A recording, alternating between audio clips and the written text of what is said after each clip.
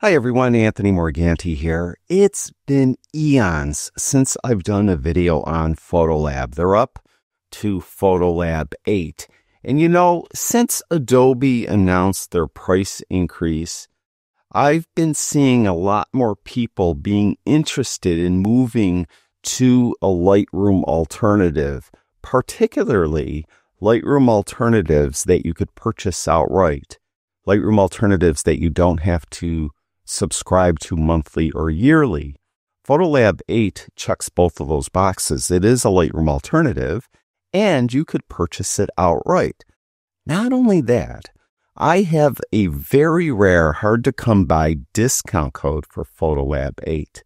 In the description below this video, I'll have a link to their website, and I'll have that discount code listed there. They have a fully working free trial, so if you're not ready to purchase it right away, download the free trial and see if it works for you. And then if you do want to purchase it, use my discount code to save 15%. Now, in today's video, I'm just going to give you a lay of the land. We're going to go over the PhotoLab 8 Workspace, and then we're going to be doing a very simple image edit. Now, when you first open up PhotoLab 8, it's going to look like this. And you may be thinking, if you are familiar with Lightroom Classic, that you'll need to import your images into PhotoLab 8. Well, you don't have to do that. Just take the images off your camera's memory card and put them somewhere on your system. Then, from within PhotoLab 8, you could just navigate to where they are and start, editing them, culling them, whatever you need to do. Now, when you look at the workspace, you'll notice that there's this left panel, there's a right panel, and you have some stuff at the top. And then you have actually two modules. You have the photo library. That's what you'll be in to begin with. This is your digital asset manager. From here is where we're going to navigate to where the images are, and we're going to pick them or reject them and give them star ratings and do keywords and all that stuff. And then when we're ready to edit, we'll jump over to the customize module. Now, to go to the images, you have some things over here. You could search for them with the search bar. You could just drill down in through your folders, or if you have projects, you would have them here. Now, as far as I'm concerned, I have my images on a specific hard drive, and I need to go to that hard drive. So I'm going to open up folders, and because that hard drive is a device, I'll open up devices, and you can see I have a lot of hard drives on my computer. If you don't have any external hard drives on your computer, you'll just have the local drive. For a Mac, it would probably be called Macintosh HD. But you could just go to there and go to the folder there. But I mentioned I have mine on a specific external hard drive called Pictures right here. So I'll roll that open, and you'll notice I have a folder here called Lightroom Course. And these are the actual images that I used in my last course on Lightroom. And let's go to a specific folder called Griffith Sculpture Park. And as soon as I go to that folder, you'll notice now there's an image. And you're probably wondering, where's the film strip? Well, there is a film strip. It's just by default, when you first start using PhotoLab 8, it won't show up. To get it to show up, just go down towards the bottom of the image with your cursor until the little hand turns into this double arrow. Then just click and drag up, and you'll drag up a film strip. But it's actually much more than a film strip when you're in the photo library module. If I keep dragging, I'll have grid view. So I could go through all my images here, and you could see there's stars there. So I could give it, let's say, a 3-star rating, 4-star rating. If I want to remove the number of stars, just click on, in this case, the 4th star again, and I removed it. I could give it a pick flag by clicking the little light there. I call that a light because it looks kind of like a traffic light almost. If I want to remove that, I'll just click on it again. And if I give it a reject flag, it's the bottom when you notice when you give it a reject flag, it dims the image as well. Now, there are keyboard shortcuts for this. There's the same as Lightroom Classic. To give it a pick flag, tap the P key. To unpick it, tap the U key. To give it a reject flag, tap the X key. To unpick it, the U key. To give it a star rating, just hit the number on the keyboard that corresponds to the star. So give this a 2-star rating, tap the 2 key. 3-star rating, 3 key. To remove the stars altogether, tap the 0 key, and you removed all the stars. Now, personally, I like to keep this as a film strip. So I like it kind of down here. And then I could go through them with this arrow key here and page through them here. And as I do that, over on the right-hand panel, I have a histogram. And then I have some exposure data right here. Below that, I have the camera and lens I used. I have the resolution of the image. I also have some other IPTC information here. And then down here, we have keywords. So you could enter keywords and edit keywords for each of the individual images. Now, if you don't like an image, you could just tap or click on the trash can to get rid of it altogether. But you could go through and you could see that in this little kind of thing that pops up when you are on the image, you can see that it has some exposure information and it has those arrows. So I could just go through until I find an image that I want to edit. Say I want to edit this one. To edit this image, I would then just jump over to the Customize module. When you jump over to the Customize module, you'll see that there are this left panel, right panel, and film strip. On the left-hand panel, we have a histogram. Then we have this kind of move zoom tool. With this, let's say you're zoomed in. So we go up to the top and let's zoom in to 200%.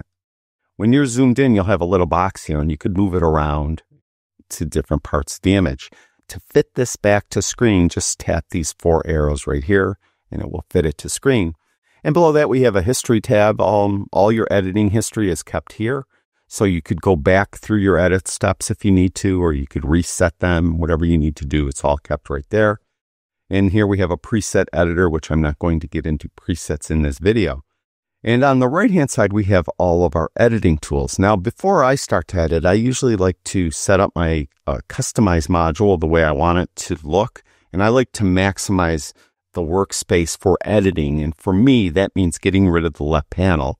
So I'll come over here and just hover over the edge of the left panel where it meets the viewer, and then get that double arrow and then click and just get rid of the left panel. Same thing for the film strip. I don't need it when I'm editing this single image, so I'll just click and pull down. Again, you could always bring those back just by hovering over there and bringing them back if you want to. Now, over on the right-hand side are all the tools, and there's a lot of cool tools in PhotoLab 8, and some of them are very unique tools. They're not in other applications. By default, when you start editing an image, you'll have some basic tools, and these are tools that probably will help you edit from start to finish almost all of your images in PhotoLab 8. With basic tools, you could adjust white balance, exposure. Then they have a tool called DxO Smart Lighting, which I'll touch on in a minute. DxO Clearview Plus, which I also will touch on. Then you have contrast, style, HSL, channel mixer. You have their denoising technologies.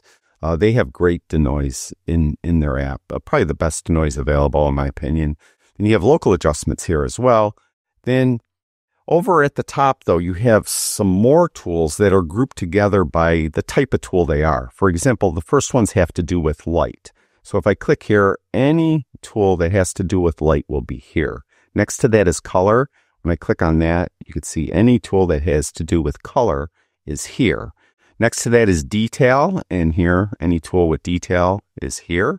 Next to that is geometry, so any tool that has to do with geometry is here. And next to that is watermarks and effects, and here you could do watermarking or do different effects to your image. And finally, we have local adjustments here, which I'll touch on in a later video. Now, if we go, let's say, to light, and you might be going, well, where are those basic tools we had to start with? They're not in any of these little tabs going across the top. To get back to those, just right now I'm in light. You can see I'm in the light section. Just click on that light icon again, and we're back to where we started with those basic tools. This is kind of like where I like to start. I like to start here. Now, what I like to do, there's two tools right off the top that are very unique to PhotoLab 8. It's DxO Smart Lighting and DxO Clearview Plus. And what I like to do is try those first. And you can see there's a little power switch here. Just click that on, and you could then click on it to open it up. And you can see how that changed the image. My exposure was slightly underexposed, and it just fixed the exposure, really. And you could then do uniform or spot weighted. I'll talk more about spot weighted in a future video, but you actually have a tool that you could draw. And it's more for if you have people in the shot. DxO Smart Lighting is kind of geared more towards people, but it works on landscape images like this as well. So you have some other controls below that. And Clearview Plus will actually do an edit for you. As soon as I turn that on, you can see the edit it did. And sometimes it works great and I'm done. I don't really need to do much else. But I'm going to turn that off just so I could show you some of the basic editing you could do here. So I fixed my smart lighting with DxO Smart Lighting, or I fixed the lighting with DxO Smart Lighting. And then what I do is I'll come in and I'll just start to edit. And what I tend to do is I'll go to midtones first, because I just want to see what parts of the image it's affecting. And to me, on this specific image, it seems to affecting more of the highlights than it is the midtones. And for this image, even with the smart lighting turned on, the subject is a bit dark. So I really want to go to the shadows and open those up.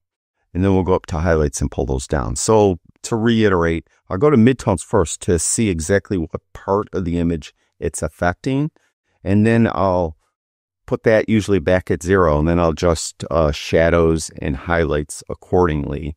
Then I might come in afterwards and move the midtones around if needed.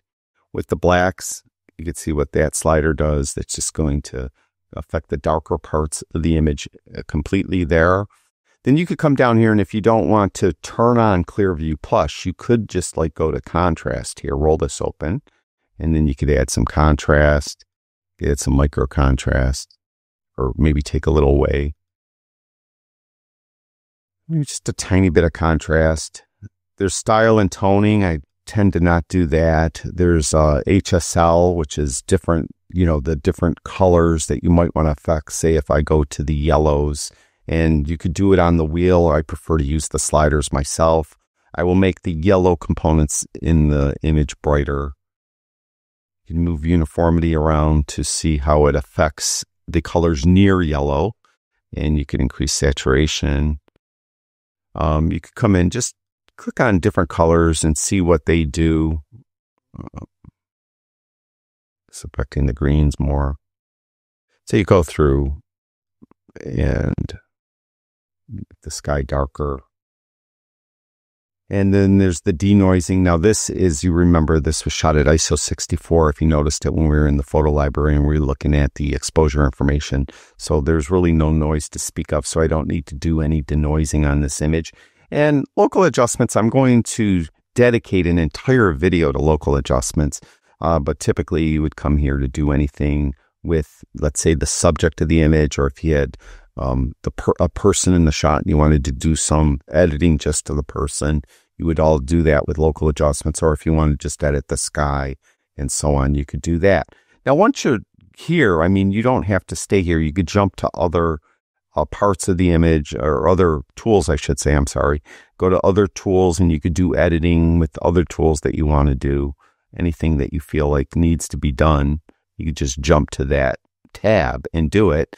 To get back to all those basic adjustments, again, just click on the little icon again to go back to your basic adjustments and to go back and forth like that. It's as easy as that.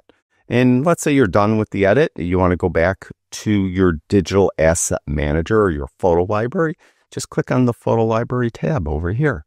And then you could just go through your images again, pick another image to edit. There's all different tools, like I said, in PhotoLab 8. I don't want to throw too much into one video because I think it might be overwhelming. What I will encourage you to do is use the link in the description below this video, go to their website and download the fully working free trial and just kind of get a lay of the land for yourself. See how it works. See if you get good edits that satisfy you. Just trying things, moving sliders around. It's totally non-destructive. It's not going to touch your raw files at all. All of the edits are kept internal in DxO's software, so you don't have to worry about wrecking anything that you've done. So you could just undo things and you're right back to square one. And again, when you decide to purchase it, use my discount code, because I mentioned those discount codes are hard to come by. I'm not sure how long they're going to keep it active. Thank you, everyone who watches my videos. I really do appreciate it. I'll talk to you guys soon.